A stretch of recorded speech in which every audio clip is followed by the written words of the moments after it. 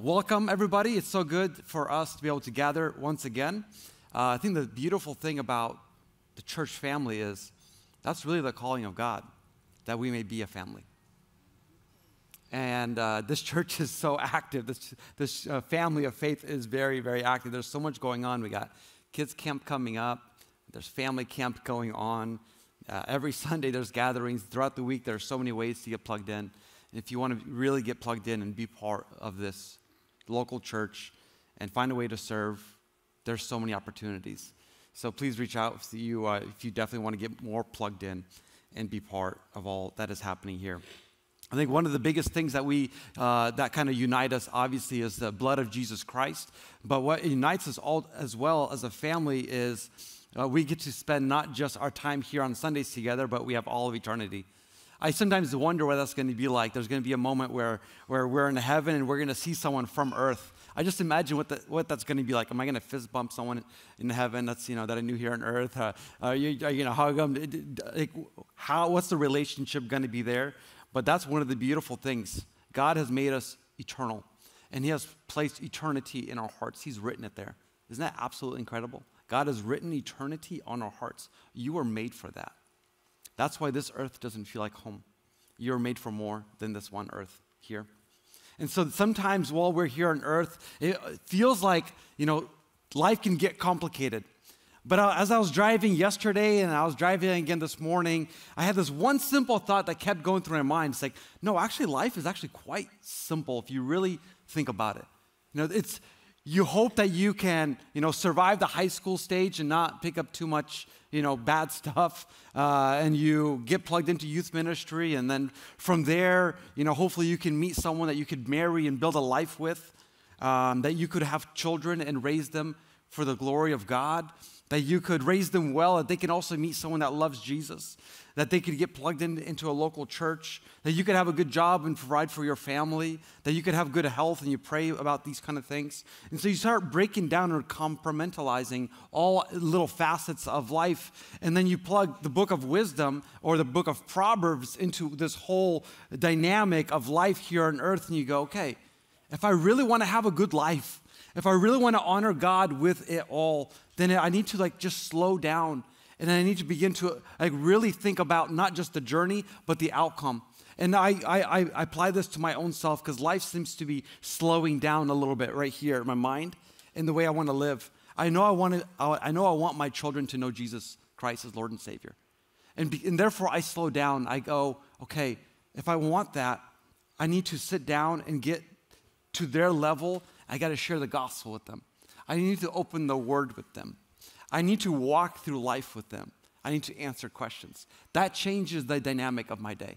I know I want to be a great provider for my family, so that means I'm going to work hard. I'm going to wake up early. I'm going to try to be a specialist in whatever I am good at, whatever you're good at, to be the best at it, so that you could provide, make money, and feed your family, provide housing for the family. You want to have a great marriage. You want there to be romance in your marriage. You want there to be happiness there, so you take steps there, you slow down, you go, how do I attain this? Oh, she likes this. She loves it when I bring flowers. Or he loves it when I share words of affirmation. By the way, ladies, that's a huge thing for guys. The more guys I speak to, they just love words of affirmation. Honestly, I feel like I could put a cape on anytime Natalie starts reaffirming me or complimenting me. I feel like I can conquer the world. I can accomplish anything. Like I just hit the gym and I pumped iron and I feel great. Just words of affirmation, they do so much for men. But anyways, just going back to that train of thought, we find what even our spouse loves and what they enjoy, and you take proactive steps to serve them and love on them, and cultivate that relationship. You date your spouse. You love on them. You want to have a generous heart, so you slow down and consider what that's going to be like. Okay, I'm going to set aside my 10% of finances before I even spend it. I'm going to put that aside first. I want to be generous with my finances, with my time. I want to get plugged in a local church. I want to serve and give back. So you begin to break down, again, and you categorize and compartmentalize life here on earth, and you go, actually, it's really quite simple if you really break it down, if you really slow it down. If I even use the relationship between a husband and wife, just marriage in general, you go, okay, if I want to have a good life, I don't want to have issues in my marriage, I'm definitely going to stay away from viewing porn. I'm definitely going to stay away from thinking of other women. I'm definitely going to make sure I compliment only her. I'm not looking to the left or to the right. I'm looking at her. I'm definitely seeking to have the Word of God be at the center of that relationship. I'm going to place God first. I'm going to have honesty in my relationship with my spouse. And you really start considering, what does it take? What work do I got to put into it? And again, it kind of demystifies, it simplifies what life should look like on earth. Because sometimes life feels foggy. Like, what do I do now? What's the next step?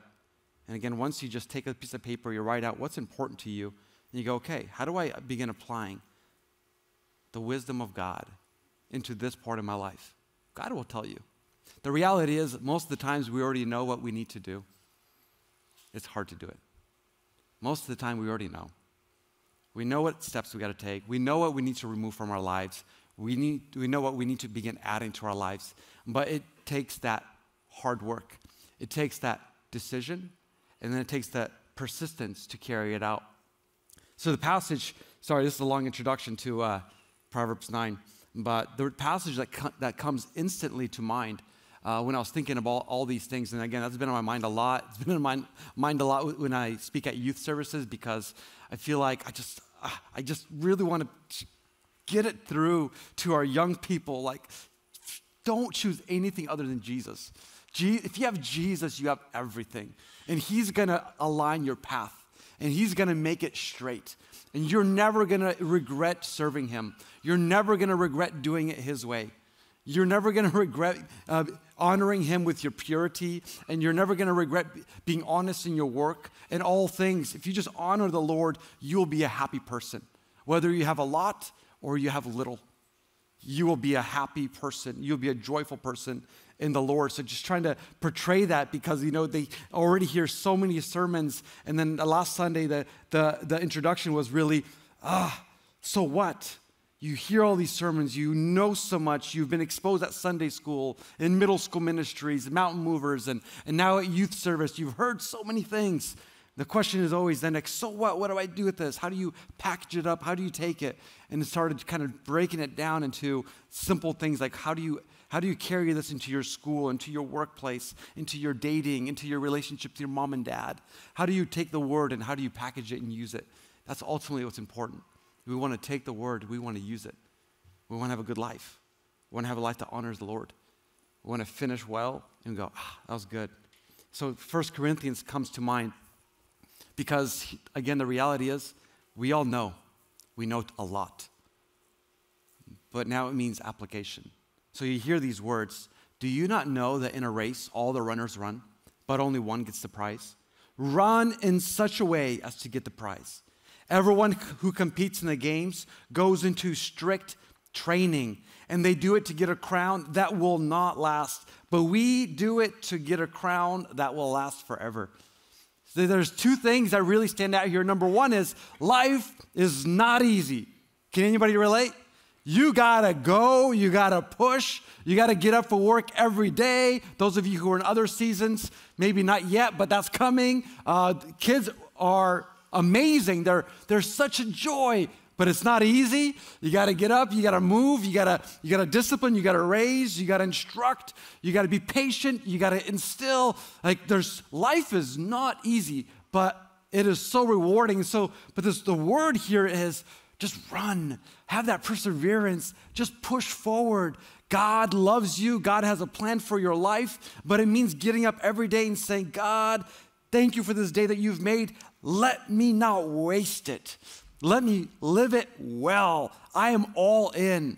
Having that mentality just brings life to your day. It brings life to your relationships, because I believe that there are those who were running the race in this room, but you're sitting on the sidelines now. Somehow you got exhausted along the way. You didn't get hydrated with the Word of God enough, right? And then you just took a pause. You took a break. You believe in Jesus. You love Jesus. But something happened in your life that you feel like you're in survival mode, going from one day to the next. So that part of your life that's slowed down, that part of your life that's maybe broken, pray about that now as you're sitting here. And if you're on the sidelines today, Just pray out to the Lord as you're sitting here. God, I want to get back and run with you. I want to be an ambassador of yours.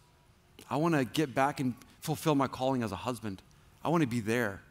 Or maybe some wives who are sitting here, they're maybe just exhausted, having so many little ones in the house. And I'm just tired.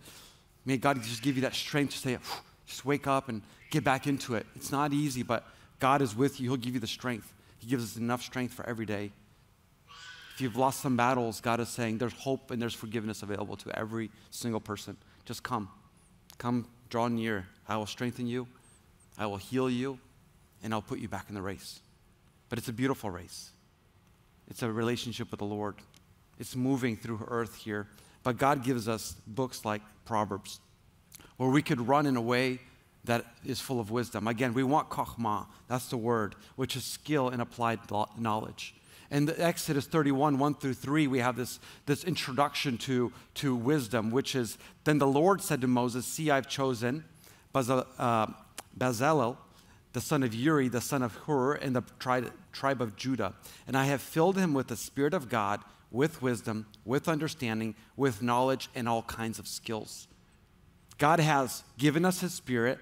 God wants to give us wisdom. He wants to give us understanding. He wants to give us knowledge, but all of it leads to skill. So knowledge is one thing. Wisdom is another. Wisdom is the ability to take that knowledge as we've spoken and apply it into everyday life. It is to deconstruct it and is actually able to apply it in everyday living. It is skill. It is applied knowledge. How do I gain wisdom in my life? How do I begin applying it? And again, many of us already know what to do. We got to take that first step and get back into the race and begin running again. And so today we're in chapter 9.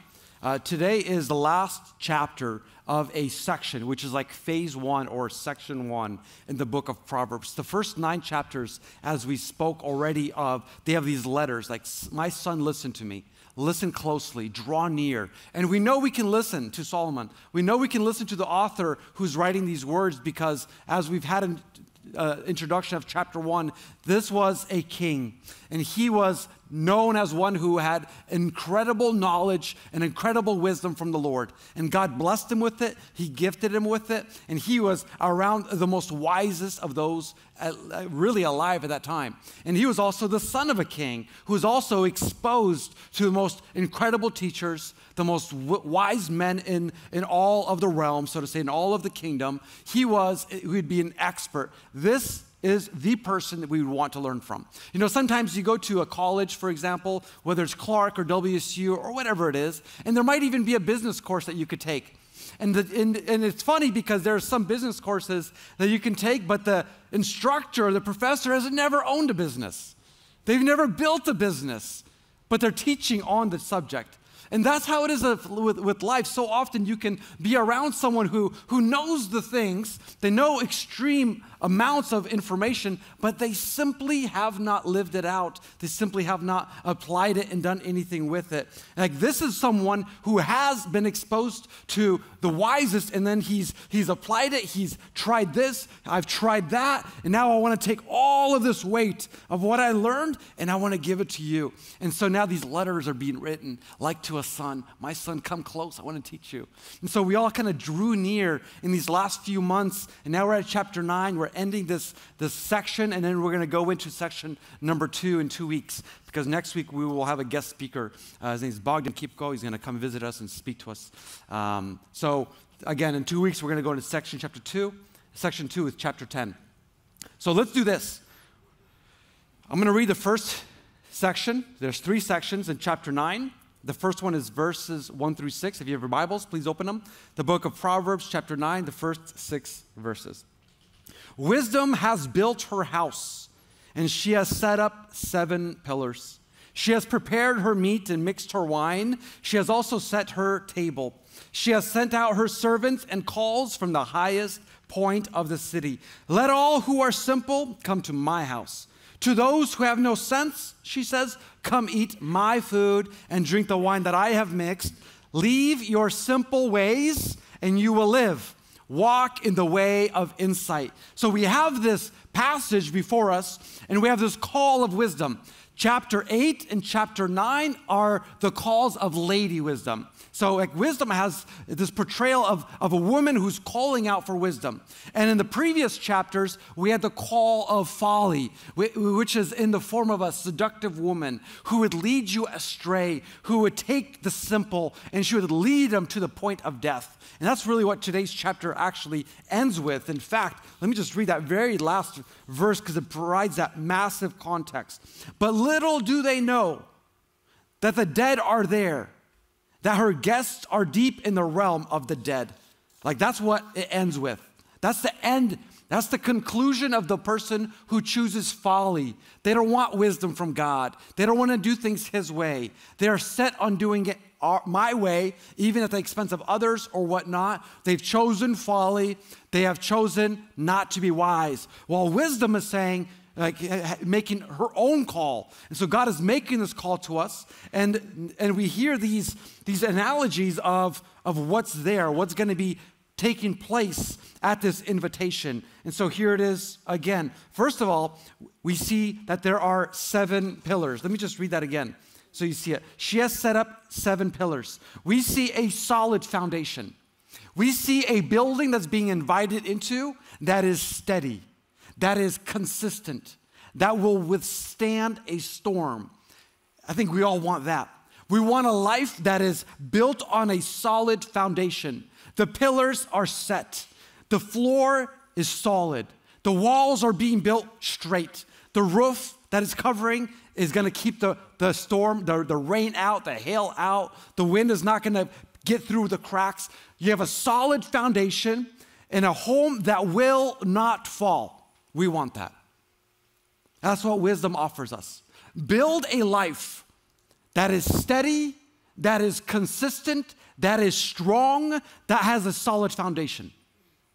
Okay, I can do that. I can do that. So that now the invite is coming in.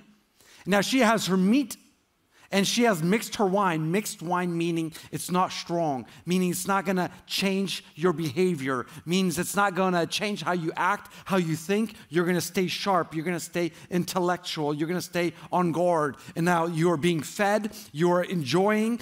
And now these servants have gone out and they've made the calls from the highest point of the city. And this invitation is made to all who will listen. Like we keep hearing this invitation, like it sounds like it's everywhere. Like God is making his point, he's proving his point. He's like, hey, my son has died for every single person. All who would confess Jesus Christ as Lord and Savior would be saved. All who want wisdom could obtain it. Those who want to escape the folly of this world, you have access to wisdom. The call is made. But if you remember in the last chapter, which is absolutely incredible, for me it was like this aha moment in chapter 8 where it said, okay, like wisdom is calling out. It's by the gate. It's at the entry of the city. It's in the public spaces. But then it says, go. Physically move yourself. Get exposed to that front gate. Go up to that mountain. Go where that proclamation is being made. Meaning we got to pursue it too. Wisdom doesn't happen to us. A great marriage you don't just happen upon a great marriage. You don't just happen on a wonderful relationship with your children. You don't just happen upon a great habit of being in the Word daily and being in prayer. It doesn't happen. Our flesh is resistant to these things. The enemy does not want you to have a good life.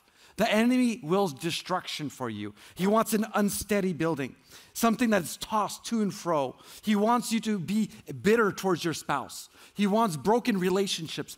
The enemy wants a generational curse upon your family. He wants you to mess up so your kids mess up and that their kids would mess up. That's what he wants. But our God is the one who destroys those generational curses. He transforms our lives and he wants your children to be blessed by your life.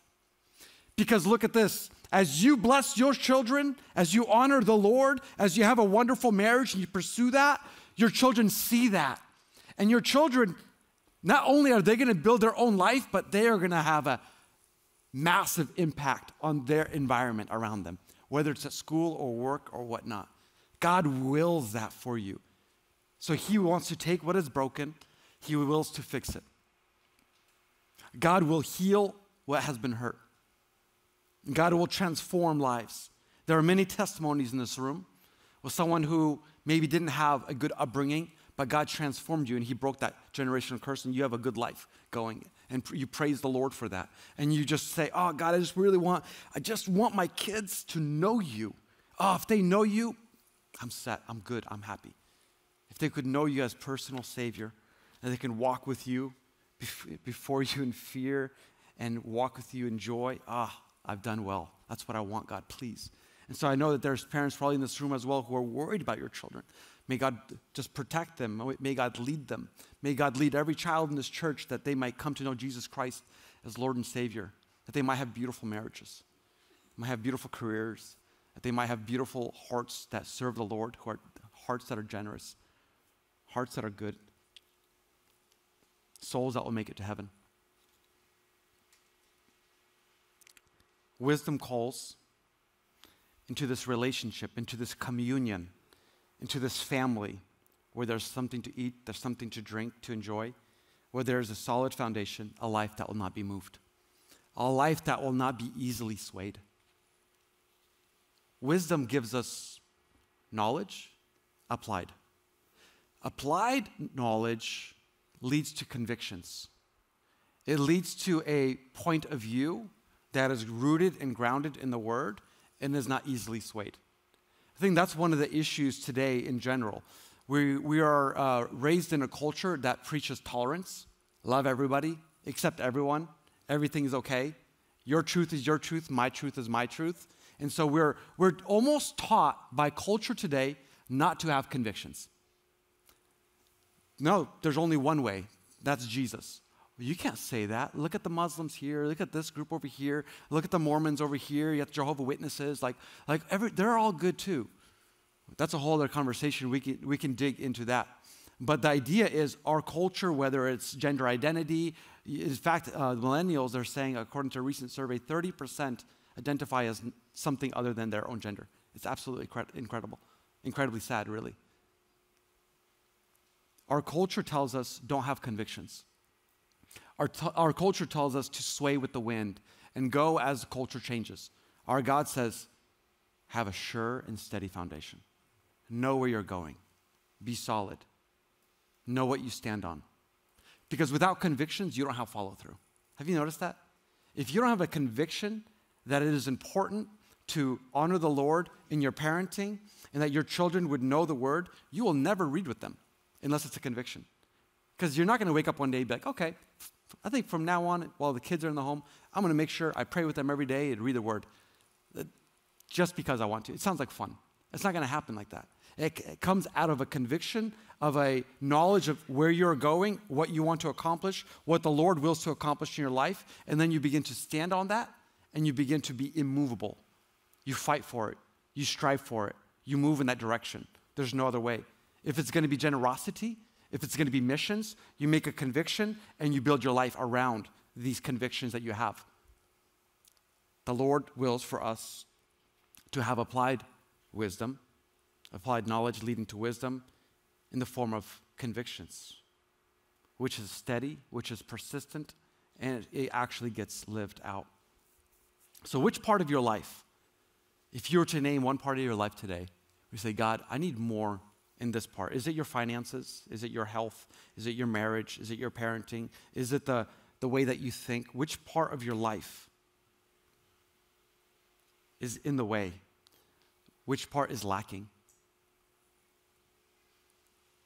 Because here's the reality. This portion, the first 6 verses that we read, it ends with this.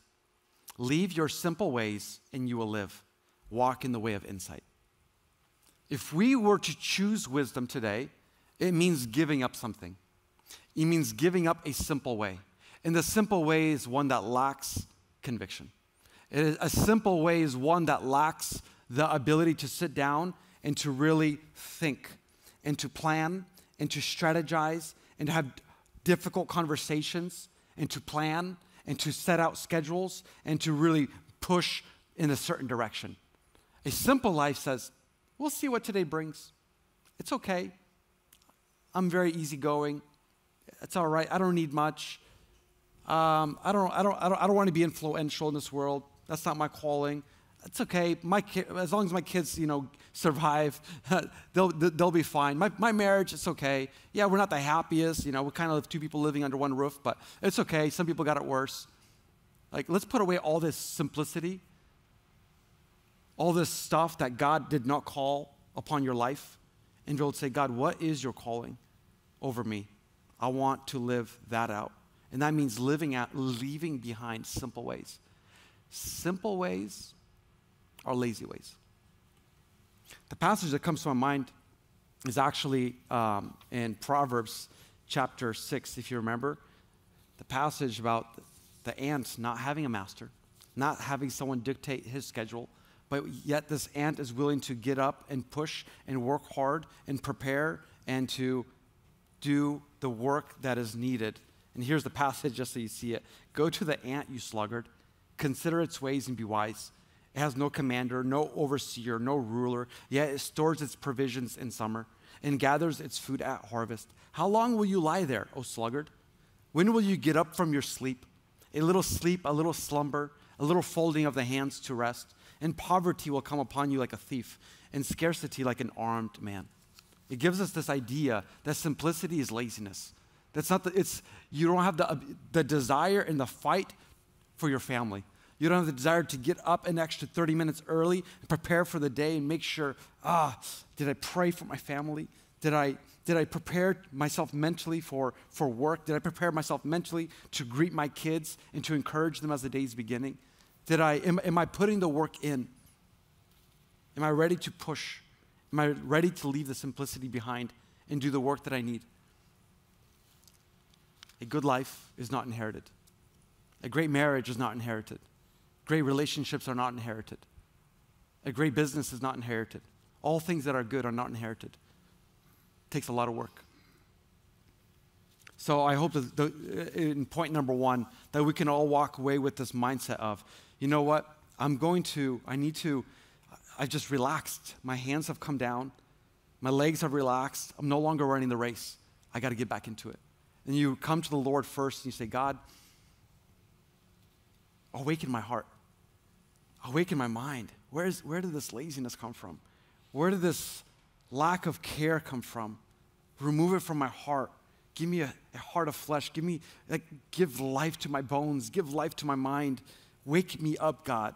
I think there are many in this room that just need to just snap out of it and wake up. And we come to the Lord first and say, God, revive my heart. God, revive my affections for my spouse. God, revive my desire to lead my family. God, revive me that I could, in every room that I come as a person of blessing. Revive the light that you have called over my life, that we would be a light to every person in every room that we walk into. God, revive me. Give me passion. Give me joy. Give me excitement for life. God can do that for you. If you're dealing with depression or sadness, God can do that for you. If you're dealing with brokenness in relationships, God can do that for you. If laziness took over, God can awaken you. He can give you strength. Let's go ahead into number 2. Portion number 2, we're going to read from verse 7 through 9. Now, if you look here, it's a shorter portion, but whoever corrects a mocker invites insults. Whoever rebukes the wicked incurs abuse. Do not rebuke mockers, or they will hate you. Rebuke the wise, and they will love you. Instruct the wise, and they will be wiser still. Teach the righteous, and they will add to their learning. I love this passage because it shows that there's this educational piece to life. Again, life means putting the work in. I think this is something that almost kind of rarely gets spoken of from the pulpit because, obviously we preach Jesus and amen. That's who we love. That's who we serve. That's the one we walk with. We thank the Lord for the Spirit of God that's within us. But so often I feel like when we hear sermons, it's kind of disconnected from our relationships, from our work, from the things that our hands touch on a daily basis. And especially when it comes to complex relationships. Because the reality is this, for example, why do people lie? People lie because they don't want to face consequences. They don't want to have difficult conversations. Maybe let's put it this way. husband or wife sees something that their spouse should not be doing. But they don't have the grit, they don't have the humility, they don't have the desire to confront them in love and to have a hard conversation. Or maybe a husband messed up, did something he shouldn't have had done, but he doesn't have this desire to come and just be vulnerable and share it with his spouse and to apologize maybe for offending his spouse or whatever it is, because he doesn't want to have the hard conversations, doesn't want to have difficulty, wants to just have the ease. Everything should be happy. I love, no conflict. Let's enjoy life. Let's have it.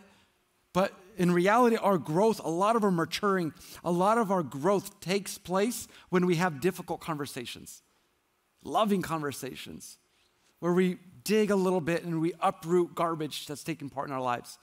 And I think it happens, first of all, between husband and wife, children and parents. That's a beautiful dynamic. It happens when those who are serving together, they can have that as well. Friendships are beautiful opportunities for this. Obviously, right now we're talking about convicting people in love. So obviously, we shouldn't just be walking around to strangers, people we don't have really good relationships with, and be like, hey, you suck at this. You're really bad at this. You're awful. You're bad at that. That's not the call here. The call is actually quite simple, because if you look at this again, whoever corrects a mocker invites insult. Whoever rebukes the wicked incurs abuse. So you have these two things that take place to help you identify a person who is not wise. This is a person who insults someone who corrects them, number one. Number two is they hate those who correct them. So that's the foolish person. The opposite, or the wise person, loves those who rebuke them. That's a polar opposite. And then they grow in that wisdom by applying the corrections, and they are willing to learn from those who would teach them. So the first portion, I want to have a good, steady, solid foundation. There are 7 pillars. There's plenty there. There's a great fellowship there. There's a great community there. I want to have that. But in order to have that, I need to be willing to come into that community and be teachable and to learn and to be able to take things that are hard and difficult to hear sometimes. Because I'm not perfect, no one in this room is perfect, and we all have areas that are blind sites. I've shared this story once. I'll share it again. There's this example of this, man that came into a coffee shop to have an important meeting, and then he's sitting there eating, and then another young man sees him, and he sees a big glob of cream cheese on his mustache. And he's like, ooh, he's dressed up nice. He's got a nice suit, the tie. He's probably there for a really important meeting. I should say something to him. And then sure enough, 2 very important looking individuals walk in, and this guy gets up, has no idea he has cream cheese all over his face. And he goes into this meeting, and no one told him. We all have these cream cheese moments, these blind spot moments. And how good is it that we have a brother or a sister, or a parent, a friend, a spouse that would come up beside us and be like, I love you. Yeah, cream cheese all over your face. Like, we got to talk about this. Like, have these heart-to-heart conversations, these really meaningful moments where we can take correction in, we can invite it, we can accept it, we can learn from it, and then we can grow in having that accountability in our lives. I think there's obviously been a lot of difficult conversations between, say, even spouses or parents and children or even friends. But hopefully it's not just conflicts, but rather it's these proactive conversations of Jesus loves you, and I see that there's something going on in your life right now, and I really want to talk to you. I don't want to offend you, but I got to say this with love, and this is what I see. Am I wrong? Because I really care about you. I really care about your soul. And then the person hears and they go, thank you. I love you for telling me. I know you love me because you told me. See, love, one of the evidences of love is to be able to say the truth in a loving way. Because if you really care about the people in your life, then you want their life to be beautiful, and you want their relationships to be beautiful, and you want their eternity to be secure. And so you tell them the hard things. And hopefully they're going to say, I love you, and I know you love me because you've told me the hard thing. The fool will not say so. The fool will insult you. The fool will hate you for correcting them. That's the identifying piece. If today you have a hardness in your heart where you hate and you insult those who correct you, it means you're not teachable. It means your heart has pride and you're not willing to turn away from evil, not willing to turn from sin, not willing to turn away from things that might be hurting you. Yes, sure, there are obviously situations where people might be too aggressive, maybe don't do it with love or maybe with judgment, but accept it. Say, Lord, you even allowed that. So I'm gonna listen. I'm gonna take it in, and I'm gonna see if there's something there, and then I'm gonna pray about it. And if there is, I want to respond to that. I want to respond to the Lord, and make sure that I'm not missing out on an opportunity to grow. Our growth in that steady life takes place in moments where we begin to uproot pride, uproot areas of sin, and we begin to move on from it and apply wisdom, and move in the direction of the Lord, to be able to move in the direction of our King. And it really gets summarized here. So now we got the first two sections done, and we have this little pause. And this pause is beautiful because this line, the same line, keeps going through all of Proverbs. And it is this, in verses 10 and 11. The fear of the Lord is the beginning of wisdom. Came back to it. We started with that, and we're continuing with it. The fear of the Lord is the beginning of wisdom. And then it goes on to say, and the knowledge of the Holy One is understanding. For through wisdom, your days will be many, and years will be added to your life. We've talked about this in one sense where, you might not have a very long life. You might not live to 100 years old, or you might not live to be 80 years old. But this long life that's being discussed here, it's not just years of your life. It is years of your influence. It is years of the impact that you would have. One person can live 20 years and they can outlive someone who is 100 years old by the impact of their life, the way that they have impacted those who are around them, the way that they've impacted them for eternity. There could be someone, again, very long, very fulfilling life, maybe had a lot of stuff, but eternally bankrupt. Whereas someone could be very young and they could go early, but they could have a very full, fulfilling life. May God give you a fulfilling life, a full life, a generous life, a great marriage, a great relationships. May God give you these. May God gift you them. The fear of the Lord is the beginning of wisdom. We just come to the Lord and we have this deep awe and reverence of Him. We go, oh, God, you are incredible. I've said this before, I'll say it again. I tell my kids all the time, girls, if you have the fear of the Lord, if you just see how amazing He is, you have that reverence for Him, that's going to protect you. That's going to lead you. That's going to guide you. And if you have love for the Lord, you love Him with all your heart, with all your mind, all your soul, all your strength, you will have no need. God will provide for you. God will lead you. You have those two things, my job is done. The fear of the Lord and love for Him. That's all. God will take care of the rest. God will lead them. God will produce for them. God will protect them. God will help give them wisdom to make the right decisions in life if they have the fear of the Lord and have love for Him. The fear of the Lord is the beginning of wisdom, and knowledge of the Holy One is understanding. For through wisdom your days will be many, and years will be added to your life. And let's go to the last part. The last part is the end product, or it's like the conclusion. So verses 12 through 18. If you are wise, your wisdom will reward you. I love that. If you are a mocker, you alone will suffer. Folly is an unruly woman. She is simple and knows nothing. She sits at the door of her house on a seat at the highest point of the city, calling out to those who will pass by, who go straight on their way. Let all who are simple come to my house. To those who have no sense, she says, stolen water is sweet. Food eaten in secret is delicious. But little do they know that the dead are there, that her guests are deep in the realm of the dead.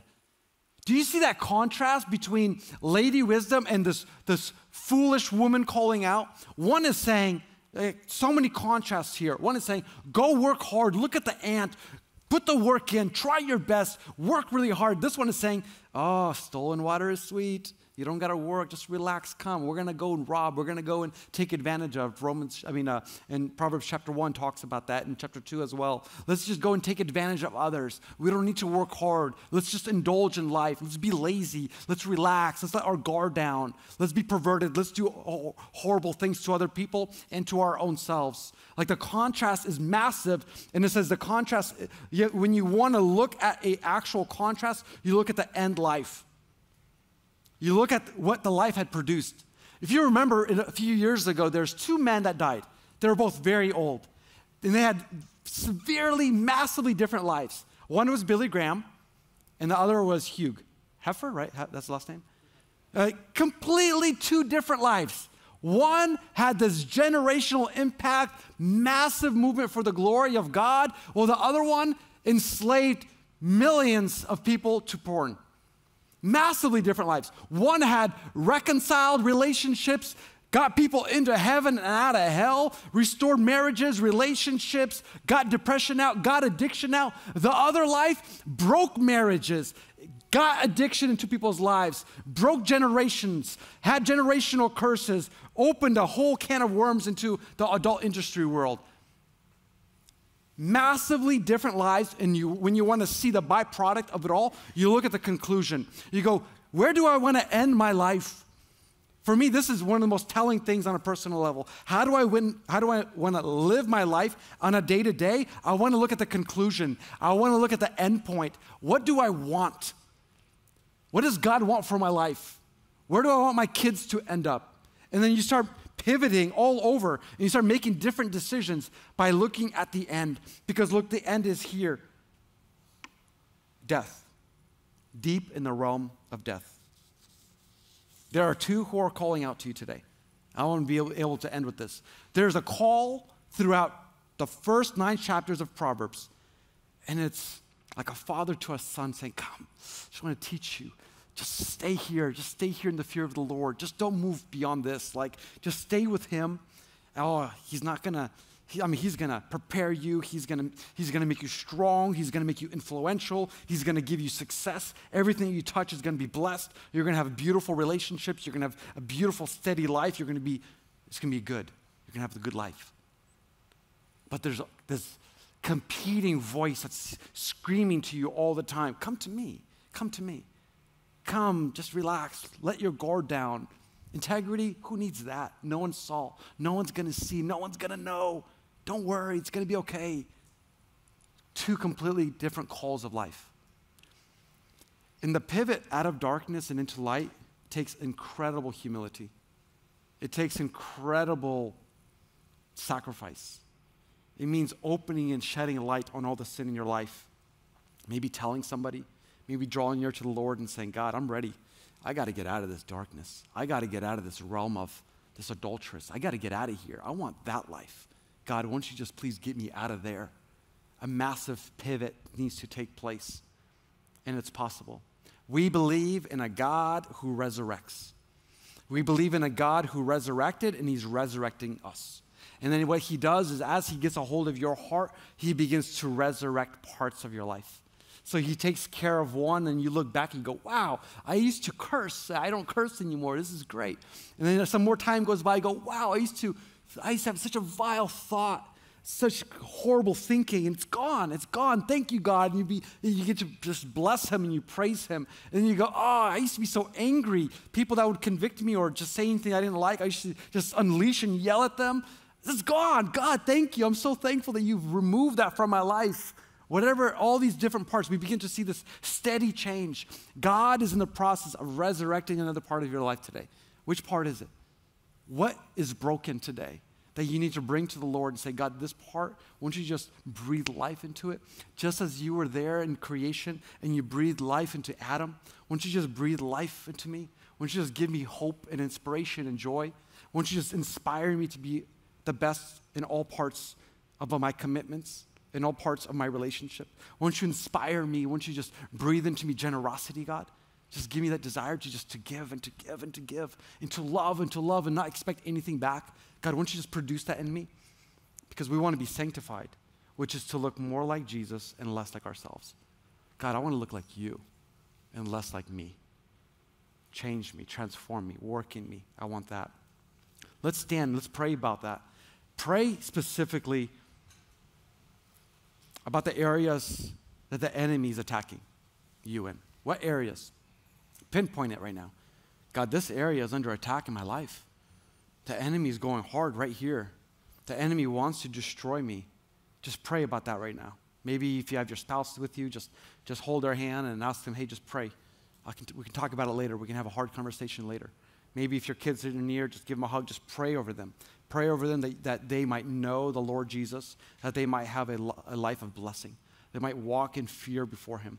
May our church, may this family of faith have strong families with a solid foundation, a strong church that is committed to the next generation, a strong church that's willing to look outside of the walls of the church and say, come on in, you're invited, come, leave sin, leave death behind, come find life here. But that all begins in our homes. It all begins in our thought lives. It all begins in our marriages and in our parenting. May God lead you, may God bless you.